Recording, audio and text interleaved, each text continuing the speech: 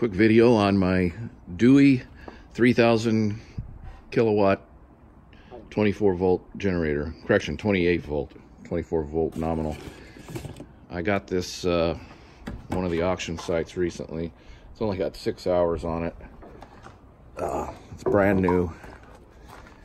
When I bought it, I thought I was gonna have to get some other control box for the fuel lines and the electrical. It came with this giant military connector, but you don't need that for local use. So if anyone buys one of these, I've got this thing running just by hooking up the couple 12 volt batteries in series with jumper cables. For right now, I'm going to build a little tray to put that on there. Again, it's 28 volt. My plan is to put a 3000 watt inverter on it.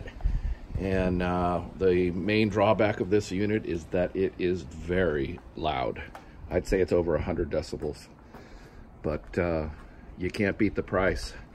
I don't know why the government buys this stuff, doesn't use it, and then sells it for pennies on the dollar, but they do. Let me start this thing up.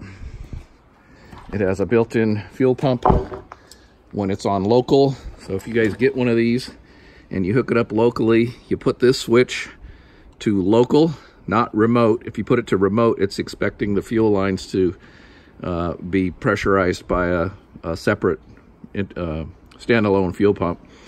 But you put this thing to local, it starts priming. It blows all the bubbles.